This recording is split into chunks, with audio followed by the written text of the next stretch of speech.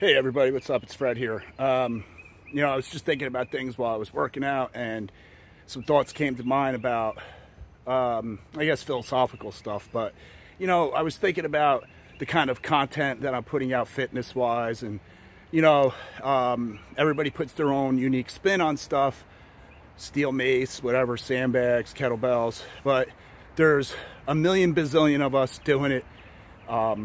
Everybody looks like a unique snowflake, but really at the end of the day we're just one big blizzard, white snow, and that's fine. That's cool. We're all doing the same stuff. We just have our own unique flair, our own visions, insights. That's what makes us who we are. That's one thing that I keep in mind when I do the podcast is I know that there's a bazillion fitness podcasts out there, but what I could offer is something unique from my perspective. And I try my hardest to do things differently. So one of the things that came up the past week was I went to church with some family, and my sister-in-law came up to me afterwards, and we talked about what the pastor was talking about during the church goings. And it was he said something like everybody brings their own unique talents to the table, and this is what it's all about. My sister-in-law said, "What are your talents? What were you born with?" And I said, "Look, I'm 49. If I don't know what my talents are by now, I guess I don't have any." Sort of, flicking it off. But I took time to think about it, and I realized that the one thing about me, ever since I was little, and this is probably, with all credit to my parents taught me to be a critical thinker and to not follow the herd.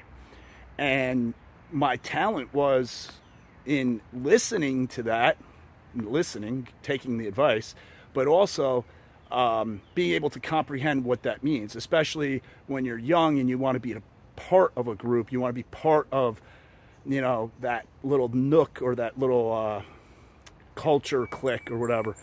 But let me tell you something. Being able to think outside the box, think for myself, and not follow the herd has saved me many a times. I could give an example, but let me just tell you, I used to roll with some pretty rough dudes back in the day. And seriously, almost all of them wound up in jail, or juvie or something like that, with criminal records. I have not talked to those people since I got out of high school, because once I got out of high school and I started college, I realized I can't be hanging out with criminals anymore. That's not the right thing for me. But anytime shenanigans started, I was always quick enough to see it and clever enough to escape it in a way that I was able to protect my, they were still my friends. I was stuck. See, this is the thing that parents, they tell their kids, hey, you see kids about to do something stupid, just leave them, get out of there, don't be friends with them anymore. But that's hard to do when those are your only friends. So, I tell parents this nowadays, is you got to give your kids better advice than that. Tell them to stay away from that garbage. Tell them to get away. But then kind of tell them, like, hey, be clever, be smart. If you see they're about to do something that could get everybody in trouble or whatever, you could tell them, hey, don't do that. Cops might get involved or whatever. And if they don't listen, you did your part, but then cleverly get out of there. Find a way to get out of there without making it look like you're leaving your friends, if that's what's worrying you. And I hope you understand what I'm trying to explain here. When you're in that position at that age, you're so overwhelmed that you may, even though you were given good advice and I better not do what they're doing, I better just get out of here. You don't listen to the voice because that pull to be part of the crowd is so much stronger. And, you know, adults are the same way. You see that in society right now. In the United States, you have people being pulled into this sheep-minded mentality. And you're like, what is wrong with you? Don't you realize you're just part of groupthink? You're not even thinking for yourself. And they almost want to attack you for suggesting that. And, you know, it all goes back to your childhood, wanting to be part of the clique, be part of the herd. And, you know, this is something that's popped up over and over again with me on my social media, on the podcast and everything. And I got to tell you, you know, I've never been good with going with the herd. And, you know, steel mace community is still small. It's tight-knit. It's actually broken up into flow and traditional, and people are, you know, blending it all together. And it's nice, you know, but let's just imagine if one day everybody in the world was swinging a mace. I probably almost think to myself, like, all right, I'm going to go find something else to do now because everybody's doing it. But the thing is I don't think everybody's going to wind up doing steel mace. I think a certain group of people are drawn to it, and it's everybody I've talked to, everybody that I connect with, and the reason why I started the podcast to begin with is because I was having great conversations with people that I've realized I was kind of like-minded with, and these were all people who were thinking for themselves. Steel mace people, steel clubs, unconventional fitness types. They think for themselves, and they don't give a rat's ass what people think about them. You know, I mean, I've had people say, oh, I saw a video of some guy on the beach. You know, not me, somebody else. Saw some guy on the beach working out with a steel mace. And, you know, there's like people like making fun of him. And I'm like, all right. Well, were they all fat eating ice cream and pizza? Because there's a lot to make fun of there. I said, the guy probably looked good. He's probably ripped. He's probably lean. Probably moved really well. Well, yeah. That's true. He was moving pretty well, but it just looked weird. Yeah, it did look weird. It looks weird when the large herd of sheep who are gravitating toward cheese doodles and soda and cigarettes and staying up late watching garbage TV. Yeah, it's weird to those people. But just think about it. The steel mace community, tight-knit group of friggin' rebels, man. You know, a fitness... That's a loud truck.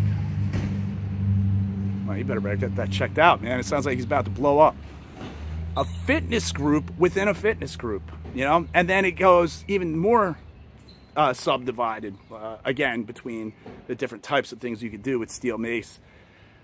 So, you know, I mean, these are the things that just go through my mind when I'm working out, when I'm just driving long hauls and stuff. And I'm always trying to reach out to the fitness community or the steel mace community and bring these viewpoints together. And, you know, I'm not 100% confident behind anything I say or do. I sure do put on a good act, though. I speak confidently because I feel what I'm saying is pretty much on the ball. But I would love to hear from you guys. Am I whistling the wrong tune here? Am I thinking wrong? You know, or do you guys see something differently? You know, send me a message or, you know, shoot your own video and tag me in it and, you know, kind of respond back to what I'm saying. Just looking for a little give and go here as we venture along through what appears to be crazy world, man. A crazy world where people have distorted reality beyond anything that's tolerable.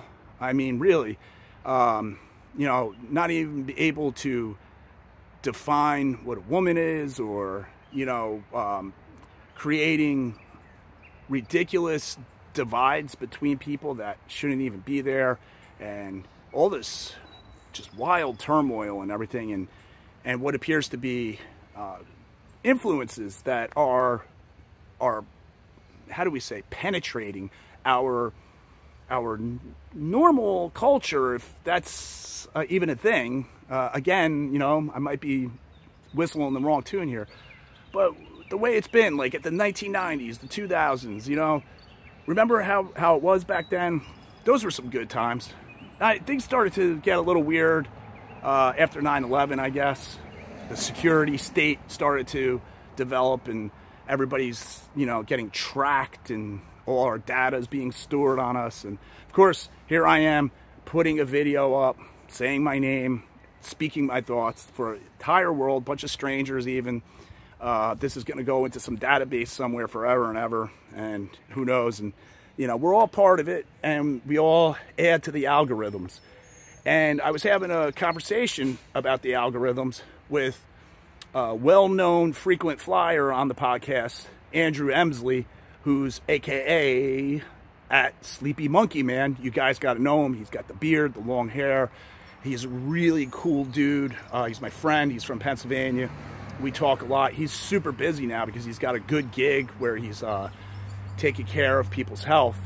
You should follow him at Sleepy Monkey, at Sleepy Monkey Man.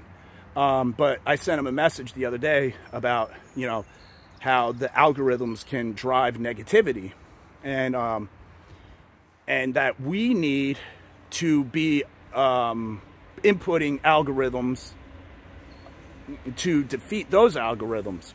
Of course, I'm not an expert at this stuff. I'm just assuming you could do that. And he says, you know, Fred, good point.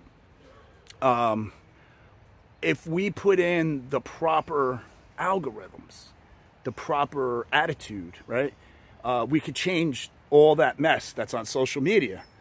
And then it made me realize, well, that's what we're supposed to be doing in real life, you know, like putting the right stuff out into the world, putting the right algorithms, if you want to call them that. But what am I talking about here? I'm talking about actually maybe reaching another level toward enlightenment, where instead of waking up in the morning and following negative trends and speaking negatively and following the herd, which the herd is absurd. You know, that's a phrase I think I made up. Maybe somebody else made it up, but if nobody did, then I take credit for it. The herd is absurd. Just remember that. The herd is absurd. They go bonkers. And if you follow what they're saying, you follow what they're doing, then everybody's doing what? They're all doing the weak shit. They're doing the weak shit. Don't be weak. Let's not be weak. Let's be enlightened. Let's think about showing love, compassion, but most of all, we need to be courageous. That is the number one thing I think that we all need. I think this country has been beaten down by fear-mongering at least since September 11th, if not before that. Maybe, you know, during the Iraq stuff. But I feel like after September 11th, we've been getting beat down and fear-mongered between terrorism, you know, and we had this war on terror, and, you know, what did that look like? You know, what a mess that was. And then, of course, there was the continuation of the war on drugs. So we were always at war with this abstract. We're always at war with an abstraction. They steer us toward a war with an abstraction. You know, you walk out the door and you're afraid that drugs and terrorism and nowadays viruses and food shortages and nuclear threat. It's all abstracts. I can't talk. I'm starting to run out of steam here. I might have to hang this up pretty soon. It's all an abstraction, and we're terrified. So we're beaten down into submission with fear, and we're operating from a mindset of fear and weakness. It makes us a weak person, makes us malleable. They can manipulate us, and people can get what they want out of us because we're operating from an emotional state of fear, And what you really want to do is operate from like a stoic purity of strength. You want to be so confident that it is pure defiance in the face of their bullshit. And, you know, where do you get your confidence from? Well, you gotta go beyond just reading a book. Even if you read the Bible, which is a book, but it's all, I mean, there's a lot of good stuff in there, but even that, you still got to go beyond just reading that book. You got to enter into a lifestyle of confidence building. And that means, you know, thinking about the type of people you're around. What are you talking about all the time? This is what I'm talking about, putting enlightenment ahead of everything, putting courage ahead of everything, and the algorithms, right? The algorithms of life, or whatever we put into social media. What are you talking about with people? Are you talking about negative stuff? Are you talking about your own defeat? Are you talking about your fear? Or are you taking action? Are you talking about, and confidently talking about, how to handle threats if they should occur? Simple thing, you know, like, what do you do if there was a terrorist attack in your town? Well, I run a family, you know, and I have friends which we connect as our tribe. And we, you know, the men talk, and they talk about, well, all right, let's crack open a beer and let's just sit here and talk about what ifs, and let's make decisions right now, pre-action plan. What happens if there is a food shortage? What do we do if there is a hurricane? And cause we had one here like 10 years ago, or whatever. It was Superstorm Sandy. They didn't even want to call it a hurricane, because apparently if you call it a hurricane, your insurance, they would have to pay more in insurance or whatever. So they call it superstorm. That way they don't have to spend as much money. It's all more scams by the big wigs. You know, we're pretty used to it, and we're so beat down by fear, we don't even want to do nothing about it. But anyhow, I digress. But this storm hit, and I think it was like 14 or 15 days, maybe even longer. We had no power, and it was starting to get really bad. And people were starting to say about the 2-week mark, if we don't get power on in like less than a week, I think we're going to go into pure anarchy. Like, people are going to be just doing whatever they want to do, and there's going to be mayhem. You could feel it. There was shit starting to go down, fights and stuff, and criminals were starting to operate in the shadows and the darkness, undetected, because there's no lights, there's no surveillance, you know. And, you know, the people who were calm and collected and kind of had a pre-action plan, a game plan ahead of time, they were fine. You know, they had generators, they had fuel, they had guns, you know, and they just sat in their houses. And if anybody came around, they had a flashlight, like one of these high-power flashlights, and, you know, somebody sniffing around their premises, hit them with the flashlight. What do you want? I got a gun. Oh shit, I'm out of here. And those people never came back again. And I mean, even if they didn't have a gun, it still worked, right? Just hitting them with the spotlight and saying it. So, you know, I'm just talking about being ready for shit, but not in fear. When you have a plan and you're squared away with people, communication-wise, everybody knows the plan and everything, you just act. You know, you just act. And, you know, this is what we do on the fire department all the time. You know, we talk scenarios. The new guys might have a bunch of questions. You know, we're glad to answer because it gives us time to prepare our thoughts. So we go to work and we talk about fighting fires, and we talk about the most common stuff. Then we talk about some crazy stuff just to keep us on our toes and make us think. And, but guess what? When something happens, all that talk and practice, rehearsing in our brains and running out scenarios, we're not freaking out.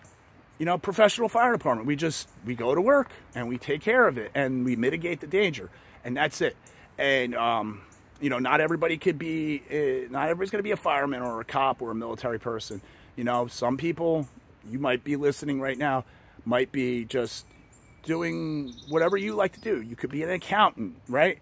And you don't really think like from a tactical point of view like that. But you could run your household tactically, you know, and strategically. You could think like that. You could get books. You could listen to podcasts. There's all kinds of people that are trying to help people be independent, critical thinkers, and not be so ramped up with anxiety and fear so that they can't think for themselves, so they're dependent on somebody else. And I think, you know, like going back to see if we could come full circle with this and close this out. The fitness industry, people in the fitness world, steel mace people, like I said, they're sort of like free thinkers, people that think outside the box. They don't care what other people think about them. I mean, you see some wild dudes with some wild hair, wearing some wild shorts. I guess I fit in the regular guy category. I don't know. I'm just got my shaved head and my hat on, and I just swing. But yeah, there's some wild dudes out there, and they don't care. You know, they move elegantly with the steel mace. They'll take a 10-pound mace, and they friggin' move great, man. And they're lean and they're ripped. And I mean, I'm thinking of a few guys that do excellent steel mace flow, and they're, you know, they're ripped. They got abs, and they friggin' got decent sized chests. And I'm like, damn, man, that's awesome. And you know, they don't care what people think. You know, I work out in a gym, but I also like to work out at home. I just got done working out my driveway right in front of my house, right in front of the whole neighborhood. And there's people I know that actually question me doing that. They're like, don't you feel embarrassed doing that in front of... I'm like, why would I feel embarrassed? I'm doing something awesome with myself. I'm exercising.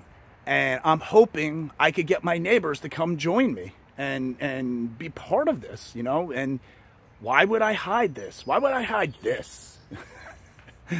You know, this is awesome. Lifting shit in the street and pushing a homemade sled back and forth and swinging some heavy mace. And yeah, I play my radio a little too loud, I think. When I shut it off, I'm like, ooh, man, that was kind of loud for 10 o'clock in the morning on a Sunday. You got to figure the speakers are just blaring out into this quiet neighborhood. And I don't know if people appreciate that or not. If you're any of my neighbors and you're watching this, sorry about that. You could just come out and let me know, and I'll definitely turn it down. But sometimes I get carried away. So guys, some free-floating thought here, impromptu. I just got done working out, and I just felt like my mind was ready to flow with some thoughts that I could speak and kind of articulate and make sense. You know, sometimes the brain don't work, and it's all like gluey and gooey, and I can't get the words out. I think today, I hope I articulated well. And like I said, throw some feedback back my way. Let me know what you guys think about what I said today. Once again, I'm Fred Moore, and this is the Steel Mace Nation podcast. Out.